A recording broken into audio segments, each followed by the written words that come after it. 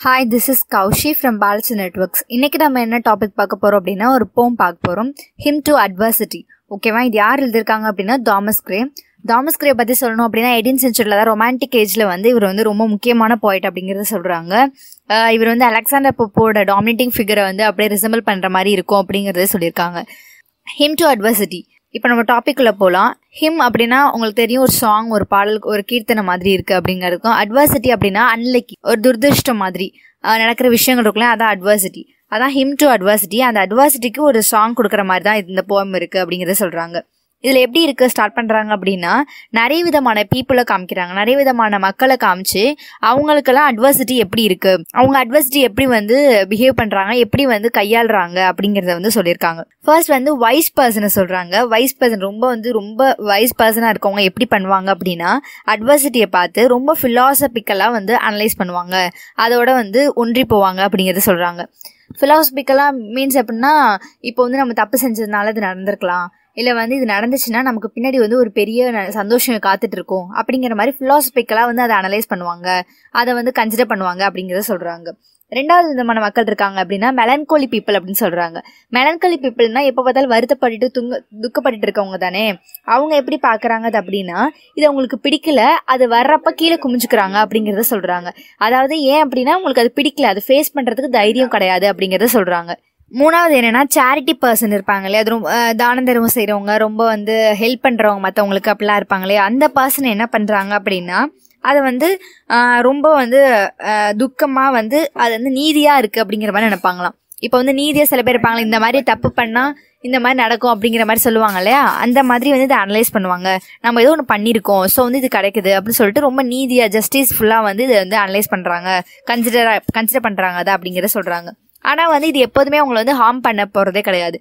இவங்களுக்கு ரொம்ப அது துக்கத்தையோ அது கிடைச்சிருக்கு, ஸோ ஈஸியா எடுத்துட்டு போயிடுவாங்க, டேக் இட் ஈஸியா எடுத்துட்டு போயிடுவாங்க அப்படிங்கறத சொல்றாங்க. இன்னும் சொல்ல போனா அதை கம்பெனியா அது அவங்களுக்கு கூடவே வச்சுக்கிட்டு அது ரொம்ப என்ஜாய் பண்ணி தான் அதை ரசிப்பாங்க அப்படிங்கறத சொல்றாங்க. நெக்ஸ்ட் என்ன மாதிரியான பீப்புள் அப்படின்னா லேசி பீப்புள், ரொம்ப சோம்பேறித்தனமா இருப்பாங்க இல்லையா, அவங்க என்ன பண்றாங்க அப்படின்னா இதை பார்த்துட்டு பயந்து ஓடி போறாங்க. இதை ஃபேஸ் பண்ண தைரியம் இல்லாம பயந்துட்டு ஓடி போறாங்க. எனக்கு இது வேண்டாம், இதை ஃபேஸ் பண்ண முடியல அப்படின்னு சொல்லிட்டு பயந்துட்டு ஓடி போயிடுறாங்க. இந்த மாதிரியான பீப்புள் தான் இருக்காங்க. இவங்க ஒவ்வொருத்தரும் அட்வர்சிட்டி எப்படி கன்சிடர் பண்றாங்க அப்படிங்கறத நம்ம சொல்லியாச்சு. அடுத்தது என்ன பண்றாங்க அப்படின்னா, இந்த மாதிரி நேரத்துல அவங்களுக்கு என்ன ஆகுது அப்படின்னா, நம்ம அட்வர்சிட்டி ஒரு பர்சனுக்கு வர்றப்ப அவங்களோட ட்ரூ ஐடென்டிட்டி தெரிய வரும் அப்படிங்கறத சொல்றாங்க. அவங்க உண்மையான முகம் என்ன அப்படிங்கிறது நமக்கு தெரிய வரும் அப்படிங்கறத சொல்றாங்க.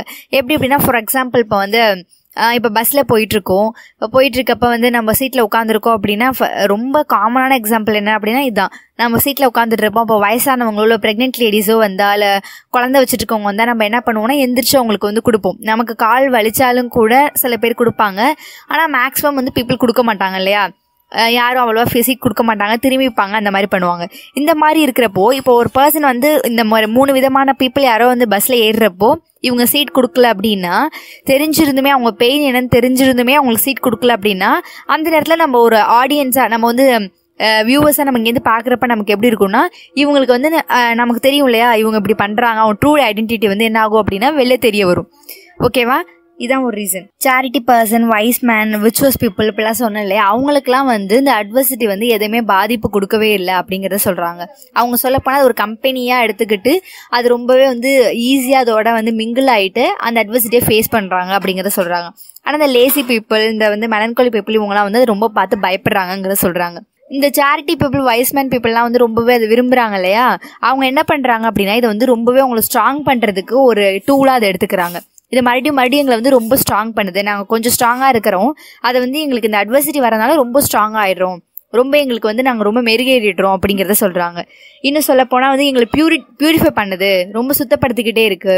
இப்போ வாட்டர் நம்ம போய்கிட்டே இருந்தாதானே அதுக்கு பியூரிஃபை கிடைக்கும், சுத்தமாயிட்டே இருக்கும். தேங்கி நின்னா அது அழுக்கா இருக்க மாதிரி, சாக்கடை அந்த மாதிரி தான் சொல்லுவோம். ஸோ உங்களுக்கு அது பியூரிஃபை பண்ணிட்டே இருக்கு. அட்வர்சிட்டி வர வர உங்களுக்கு அது ரொம்ப பியூரிஃபை பண்ணி அவங்களை ரொம்ப சுத்தப்படுத்துது அப்படிங்கறத சொல்றாங்க. ஆத்தரை பொறுத்தவரை, தாமஸ் கிரே பொறுத்த வரைக்கும் என்ன சொல்றாரு அப்படின்னா, அட்வர்சிட்டி வர்றது ஒரு நல்ல விஷயம், அட்வர்சிட்டி நம்ம லைஃப்ல வர்றது ஒரு நல்ல விஷயம் அப்படிங்கறத சொல்றாரு. அது ஏதோ ஒரு நல்ல விஷயத்துக்கு நம்மள அடி போடுறதுக்காக தான் அந்த அட்வர்சிட்டி நம்ம லைஃப்ல வருது அப்படிங்கறத சொல்றாரு. இப்போ அந்த துர்திருஷ்டமோ அன்லக்கினஸோ எப்படி வர்றது என்னை காயப்படுத்துறதும், என்னை அடுத்ததுக்கு என்னை ஸ்ட்ராங் படுத்துறதும் நான் நினைக்கிறத பொறுத்து தான் இருக்கு, என்னோட மைண்ட் செட்ல தான் இருக்கு. நான் அது என்னை கஷ்டப்படுத்துறது, என்னை ஹர்ட் பண்ணுதுன்னு நினைச்சா அந்த மாதிரி இருக்கும். ஆனால் இது வந்து நான் ஏதோ ஒரு செயலுக்கு வந்து எனக்கு நல்லது நடக்க போகிறதுக்கு இது வந்து ஒரு முன்னாடி நடக்க போகிற ஒரு விஷயம் அப்படின்னு நினச்சா நான் வந்து அதை நல்ல விதமாக எடுத்துக்குவேன். பாசிட்டிவாக எடுத்துக்கிறதும் நெகட்டிவாக எடுத்துக்கிறதும் என்னோட மைண்ட் செட்டில் தான் இருக்குது அப்படிங்கிறத சொல்கிறாரு. அட்வர்சிட்டி மேக்ஸிமம் வந்து யாருக்கு வருது அப்படின்னா ரொம்ப வந்து கடவுள் நம்பிக்கை இல்லாமல், கடவுளுக்கு வந்து ரொம்ப இம்பார்ட்டன்ஸ் கொடுக்காம இருக்காங்க இல்லையா, அப்போ வந்து கடவுளுக்கு வந்து இம்பார்ட்டன்ஸ் கொடுக்காத நேரத்தில் வந்து அட்வர்சிட்டி ரொம்ப அந்த லைஃப்பில் வந்து கிராஸ் பண்ணுது அப்படிங்கிறத சொல்கிறாங்க. இப்போ வந்து கடவுள்கிட்ட போய் வேண்டும் போது சில பேர் வந்து கேட்பாங்களே என்ன வேண்டுன அப்படின்னு சொல்லி கேட்பாங்க இல்லையா. ஆனால் அது கேட்கக்கூடாது. கடவுள்கிட்ட வந்து ஏதாவது இருக்குன்னா தான், ஏதாவது வேணும்னா தான் போய் கேட்கணுமா? இல்லை, கடவுளுக்கு நம்ம நன்றி சொல்லலாம் இருக்கிறதுக்கோ, இல்லை வந்து எனக்கு வந்து இவ்வளோ நாள் வந்து இவ்வளோ சூழ்நிலை கூட எத்தனையோ பேர் வந்து இறந்து கூட போயிருக்காங்க இந்த சூழ்நிலையில் கூட. ஆனால் நம்ம இந்த சூழ்நிலையில் கூட நம்ம வந்து உயிரோடு இருக்கோம், நமக்கு வந்து சாப்பாடு கிடைக்குது, இருக்கிறதுக்கு இடம் கிடைக்குது, ஃபேமிலி ஃப்ரெண்ட்ஸ் வந்து இவ்வளோ நல்ல லைஃப் கிடைக்குது இல்லையா. சில பேர் படிக்கவே வசதி இல்லாமல் இருக்காங்க, இப்போ நம்ம வந்து வீடியோ அப்லோட் பண்ணுற வரைக்கும் வந்திருக்கும். ஸோ நான் வந்து இப்போ என்ன நினைக்கணும் அப்படின்னா பிளெஸிங்ஸாக தான் நினைக்கணும். கடவுளுக்கு வந்து நான் இப்போ என்ன சொல்லணும்னா நன்றி சொல்லணும் இல்லையா. எனக்கு வந்து இந்த நிலைமை கொடுத்த வரைக்கும் ஓகே. நான் வந்து எப்போதுமே வந்து இந்த விஷயத்துக்காக எனக்கு மேலே இருக்கவங்கள பார்த்துக்கிட்டே ஏங்கிக்கிட்டே இருந்தேன் அப்படின்னா என்னோட ப்ரெசென்ட்டை வந்து நான் என்ஜாய் பண்ண முடியாது இல்லையா. எனக்கு மேலே இருக்கவங்க வந்து ஐஃபோன் வச்சுருக்காங்க, ரொம்ப வந்து ஸ்பீச் கொடுக்குற அளவுக்குலாம் போயிட்டாங்க, ரொம்ப யூனிவர்சிட்டி ஃபர்ஸ்ட் வந்துட்டாங்க, அது கூட ஓகே. இல்லை வந்து பணம் நிறையா இருக்குது, இல்லை கார் நிறையா இருக்குது, எனக்கு அதுவும் வேணும், நான் வந்து என்னோடய ஸ்டேட்டஸ் இன்னும் உயரணும், நான் பெங்களூரில் இருக்கணும் அப்படின்னு சொல்லிட்டு நான் பார்த்துக்கிட்டே இருந்தேன்னா இருக்கிற ப்ரெசென்ட் லைஃப்பை நான் வந்து என்ஜாய் பண்ண முடியாது, அது நடக்கவும் நடக்காது அப்படி நான் பார்த்துக்கிட்டே இருந்தேன். இப்போ நான் என்னோட கீழே இருக்கவங்கள நான் இந்த விஷயத்தில் பார்த்தேன்னு வச்சுக்கோங்களேன், நிறைய பேர் சாப்பாடில் அது நம்ம கண்ணால் பார்க்குறோம், நம்மளே நிறைய பேருக்கு ஹெல்ப் பண்ணியிருக்கோம். படிப்பு இல்லாமல் இந்த வயசில் கூட என்னோட வயசு இப்போ நான் என்னோட வயசில் வந்து இருக்கிறவங்களே வேலைக்கு போகிறவங்களே நம்ம கண்ணால் பார்க்குறோம், கல்யாணம் பண்ணிக்கிட்டு வச்சுங்களே பார்க்குறோம் இல்லையா. அப்படி இருக்கிறப்போ எனக்கு வந்து இந்த லைஃப் கொடுத்துருக்குது எவ்வளோ பெரிய பிளெஸிங்ஸ் இல்லையா. இப்போ நான் அதை வந்து இதோட கம்பேர் பண்ணி பார்க்குறப்போ ரொம்ப பிளெஸிங்ஸாக தெரியும். ஸோ நான் வந்து என்னென்னா கடவுளுக்கு நன்றி சொல்லணும் அப்படிங்கிறத சொல்கிறாங்க. நெக்ஸ்ட் வந்து ஆத்தர் வந்து அட்வர்சிட்டி கிட்ட வந்து ரெக்வஸ்ட் பண்ணுறாரு. என்ன அப்படின்னா, எனக்கு வந்து நீ நிறைய தடவை வா என் லைஃப்பில், நான் பரவாயில்ல, நான் வெல்கம் பண்ணுறேன், உன்னை ஃபேஸ் பண்ண தயாராக இருக்கேன், ஆனால் வந்து என்கிட்ட ரொம்ப ஹார்மாக இருக்காத, உன்னோட ரொம்ப அக்லி ஃபேஸை காமிச்சு எனக்கு வந்து பயமுடுத்தாத, ரொம்ப போல்டாக ஒரு மாதிரி பயமுடுத்துகிற மாதிரிலாம் எனக்கு வராத, எனக்கு வந்து ரொம்ப கைண்டாக வா அப்படிங்கிற சொல்கிறாங்க. எனக்கு ரொம்ப வந்து ஒரு ஈஸியான மெத்தடில் வந்து எனக்கு வந்துட்டு போ, நான் உன்னை வந்து உன்னை அணுகிற முறையில் வந்து நான் ரொம்ப கம்ஃபர்டபுளாக இருக்கணும், நான் உன்னை பார்த்து பயந்துடக்கூடாது, பயந்து ஓடிடக்கூடாது, எனக்கு ரொம்ப நீ துன்பத்தை தந்துடக்கூடாது அப்படிங்கிறத ரெக்வஸ்ட் பண்ணுறாரு அட்வர்சிட்டி கிட்ட. இந்த மாதிரி வினாமஸ் பீப்புள் இருப்பாங்களே, ரொம்ப கெட்டது பண்ணிக்கிட்டு ரொம்ப மால் ப்ராக்டிஸ் நிறைய பண்ணுற பீப்புள் இருப்பாங்களே, அவங்கள வந்து அட்வர்சிட்டி கண்டிப்பாக விடாது அப்படிங்கிறத ஆத்தர் சொல்கிறாரு. ஆத்தர் வந்து ரெக்வஸ்ட் பண்ணிகிட்டே இருக்காரு, கடவுள்கிட்டையும் அட்வர்சிட்டிகிட்டையும் ரெக்வஸ்ட் பண்ணுறாரு.